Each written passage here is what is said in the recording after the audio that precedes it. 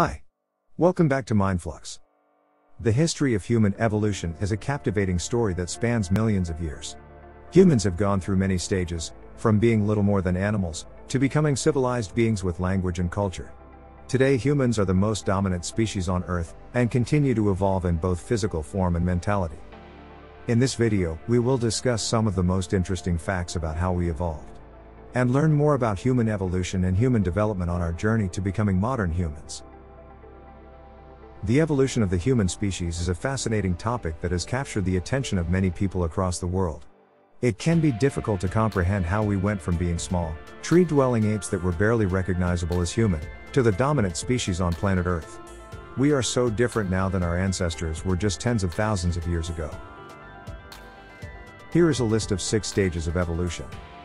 Number 1. Dryopithecus. Dryopithecus were the ancestors of both humans and apes. They lived in China, Africa, Europe, and India.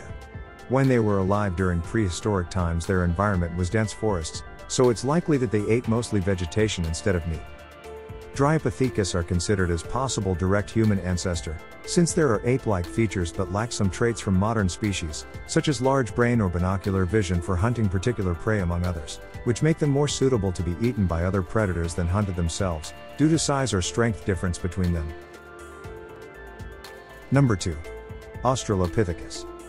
Australopithecus, the genus of early hominids that are ancestors to modern humans. They lived on the ground and used stones as weapons for defense or hunting purposes. Australopithecus were 4 feet tall, weighed around 60 to 80 pounds, had a powerful upper body with long arms relative to legs, which they used for locomotion by walking erectly along the land surface in Africa about 4 million years ago, up until 1 million BC when Homo habilis developed, who walked upright, using their hands less frequently than Australopithecus did before them. Number 3. Homo erectus. Homo erectus, the first fossil of Homo erectus, was found in Java in 1891. These were named as Pithecanthropus erectus. They are considered to be a missing link between man and apes like our ancestors would have been. Another discovery made at Peking: man had large cranial capacities, which suggests that they lived together. Tools comprising quartz have also been discovered alongside with bones or wood for making tools too. There is evidence of collective hunting showing how skilled these hominids really were, while there's even more proof suggesting the use of fire by them. Number 4. Homo sapiens neanderthalensis. Neanderthal was a human species that lived during the Stone Age. The cranial capacity of Neanderthals grew from 1200 to 1600 CC, allowing them to hunt mammoths and other large animals. Neanderthal is known as one of many subspecies in Homo sapiens' evolutionary timeline that evolved into modern humans today.